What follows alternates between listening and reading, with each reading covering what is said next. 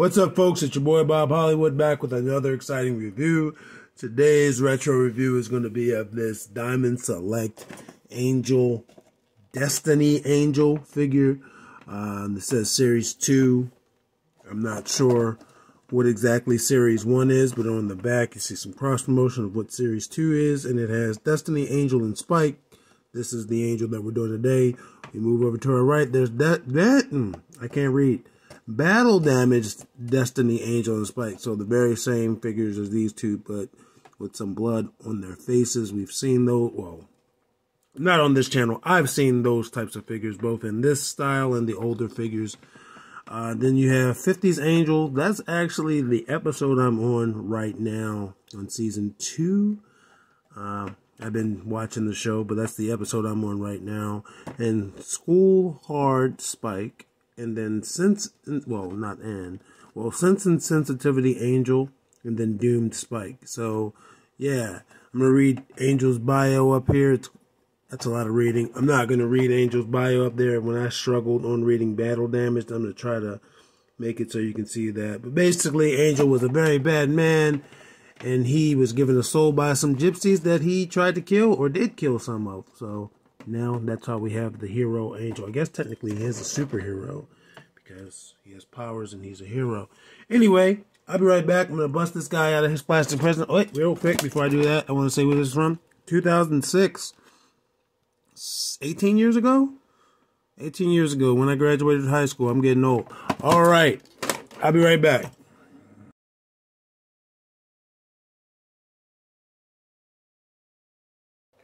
Alright, and I'm back. I got Angel out of his plastic prison. As you can see in front of him, he has 5 accessories. He's got these 2 interchangeable arms, which we're going to go over. These are sleeved arms that match the shirt that he's wearing. So hopefully, I should have applied some heat. I'm actually going to do that. I'm going to go over these accessories, but then before we try to interchange, I'm going to apply some heat to this guy to make sure he's still good. And yeah, it just looks like pajama sleeves when it's just the arm by itself. You can see the hand down there has mine has a little bit of sculpting discrepancies. You can see where the fingers and the hand, I guess, in the mold. And I'll go over the articulation on this. Double jointed elbow, full range. Yeah, loose joints. Not loose, but like they're not tight. I'm not being prohibited. So that's the left hand, which is a gripping hand. Here's his right hand, which is an open hand. And that makes me question, I wonder if the hands themselves are interchangeable. I will figure that out once I apply some heat. But yeah, these are his bananas and pajamas hands. Put those down. There is this chalice. Nothing in it. It's just, I mean, you could put something in it. That'd be weird, but it does have space to do it. It's not just like a flat piece. And then bottom, it's gold with some yellow. A lot of paint. Like, it's actually painted. And as you saw, it was on this little base. I don't know if that's for it, but it does balance even with the base leaning a little bit. Let's take a look at the base. As you can see, it's not straight. It's leaning. But the cup didn't fall, and I don't think it matters which way you stand it. Nope, it's pretty uniform. I mean, there's some slight discrepancies, like this bottom is wider than up there, so I assumed that was the bottom, but as you saw just now, it was standing. And this is just brown, one solid piece of brown. I believe it's painted brown, which is odd. They could have just sculpted it that way, but there's little designs and details and nicks, and looks like a piece of wood that has been alive, that has been around for a long time, but wasn't necessarily kept in the most pristine condition. Not abused, but not protected. And he also has this metal pipe in his hand that he was holding with the aid of some rubber. Let me just stick it back in his hand. It is loose in his hand by itself. Let's stand him back there again. We're going to go over this. This has, like, it's just a little sturdy, but it's not heavy. It's not actual metal. So, yeah, I don't think I've gotten to Destiny yet.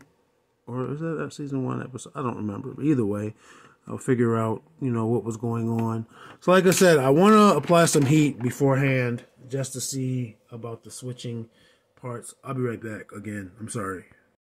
All right, so I'm back.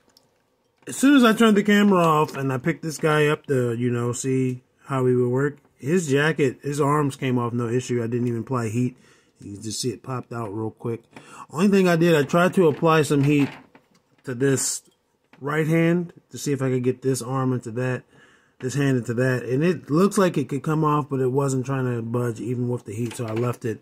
And then you see how his arm pops off so easily. And then these hands are very similar. This one looks better, but they're similar enough that I wasn't going to worry about it.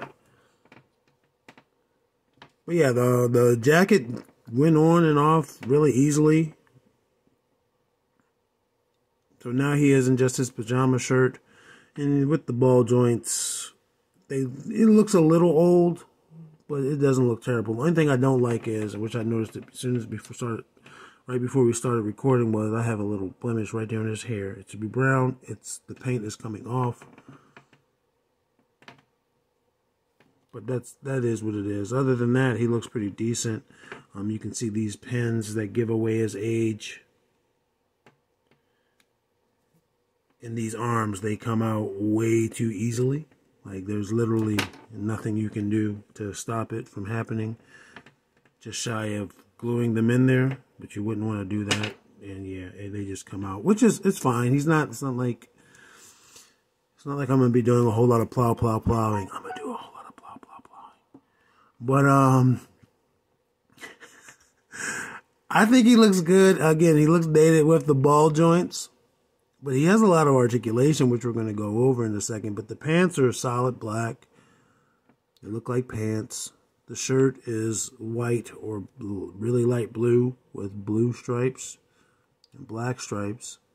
And you can see where they got a little sloppy with the paint there. Like really sloppy with the paint there in terms of keeping straight lines. In the back I got some blemishes, maybe from this jacket rubbing them. But he looks good, and I'm going to send him back. Let's look at his jacket real quick. Right now, obviously, this just looks like a vest, but it has some pockets there. This is just a solid black piece. Yeah, you can even see where like it was in contact with the white shirt. And here are his arms for the jacket. He's got some buttons on the sleeves. Again, double jointed elbows, bicep rotation on those. And you can see there's no balls on these because these aren't going to give you the full range of motion. These are just going to give you the up and downs. It's not going to give you everything that one can do by one. But yeah, nice details. Nice details. So let's go over this guy's articulation. I'm going to take his arms out real quick. This is going to look weird. But that's his... My camera doesn't want to focus. That's where his head starts. It goes down that much. Comes up back to where it starts. It doesn't go back at all. It's going to rotate 360 degrees. No issues. It's going to do that. It's going to give you some attitude. And I got a little spot on his nose as well. And as you notice, his face, he's a vampire. I'm sorry I didn't say that. Angel is a vampire, but this is him in vampire form as opposed to him looking normal, passable on the street. He looks like a Klingon. All right, let's try this arm articulation. It's going to rotate at the shoulder. It's going to rotate at the shoulder completely. And it's going to go all up. You're going to get way more than a full T. This is wild. This is wild. My camera does not want to focus it there.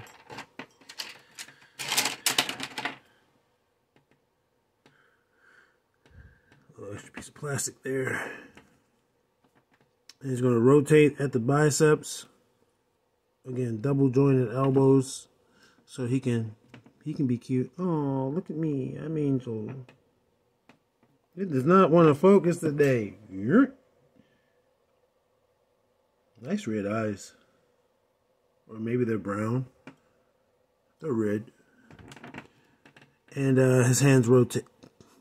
his hands rotate 360, no hinges there at the hands, which is fine. Articulation at the waist, he is there. He is tight. He's tight like a tiger. I'm going to go ahead and apply some heat to that. Normally I wouldn't do it on camera.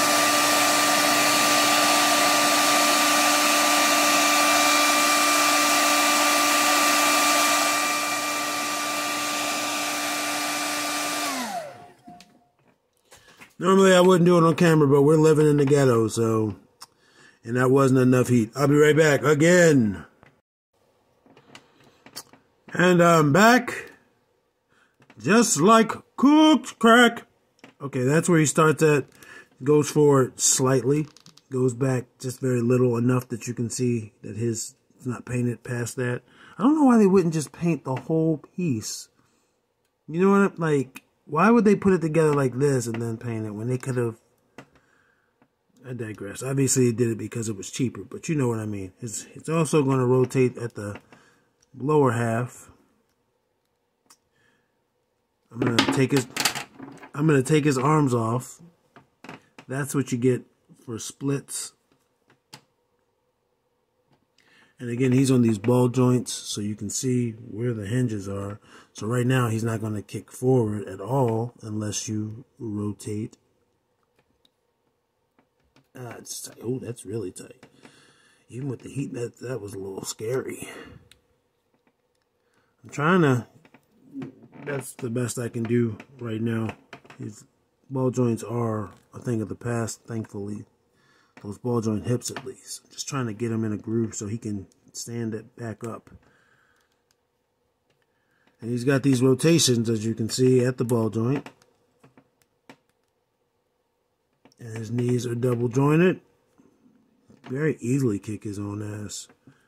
If he had less ass or less pants, his knee would go even further. Nothing for a boot or anything, but he does have... Oh, now it's tight. God damn, this toy is tight. Forward-facing pin.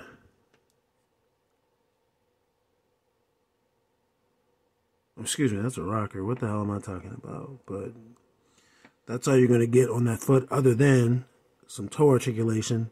Again, still super tight. I'm not applying any more heat. He has toe articulation, folks.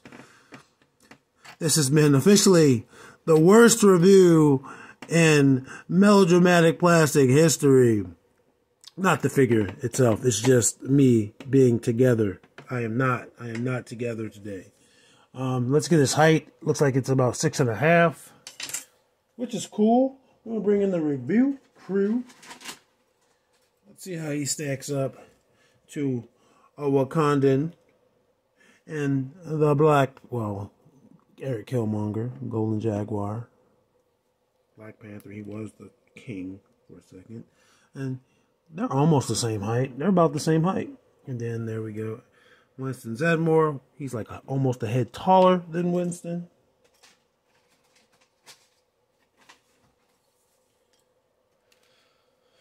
Let's bring in Lucio. We got Lucio and Liam.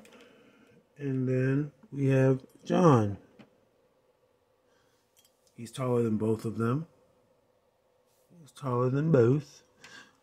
Barely taller than John, but taller nonetheless. And then we have Roadblock, the two big boys of the crew. Roadblock and Titus. He is shorter than both of them. Just, you know, almost a head shorter than Titus, but him and Roadblock are closer than you would think.